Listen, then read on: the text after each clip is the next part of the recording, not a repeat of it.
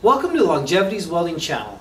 I'm Tim Roble, and on today's tips and tricks, we're going to talk a little bit about tacking things up. Part of being a fabricator and a welder is being able to create something that doesn't exist stock.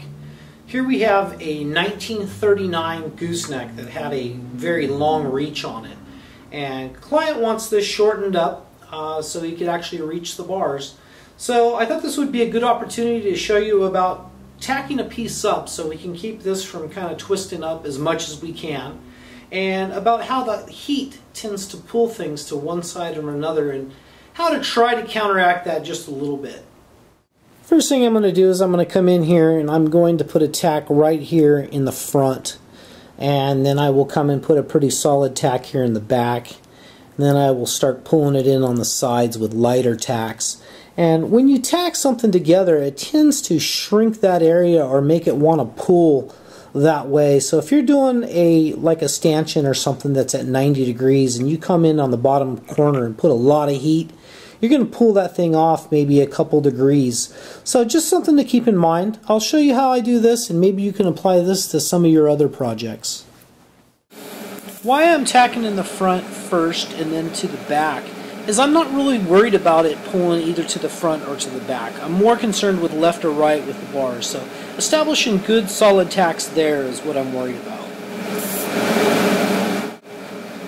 And as I'm tacking in this aft portion, establishing a good size tack there, and I am using 3/16 2% serrated tungsten for this job.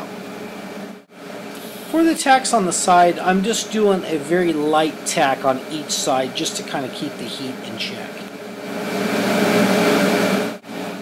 Ended up doing 6 tacks symmetrically all the way around the gooseneck, and now I'm just going and welding from like the left side from tack to tack, then I'll go from the right side from tack to tack.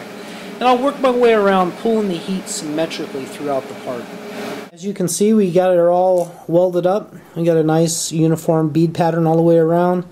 I don't know if you can see it on camera steaming, but it is hot. It's pretty much heat soaked. Anyway, I'm going to let this thing just come down naturally. I'm not going to dunk it in water or anything like that. And from the looks of things, everything stayed pretty straight and accurate. What I'll do is I'll fixture it up and put some bars in it and make sure that everything's straight. Might have to do a little bit of tweaking. Anytime you put heat in something, it's going to pull one way or another. So we'll check that out and get it bent back into shape if necessary, and we'll go on. That's it for today's tips and tricks. Thank you for watching Longevity's Welding Channel. I'm Tim Roble, and I'll catch you here next time.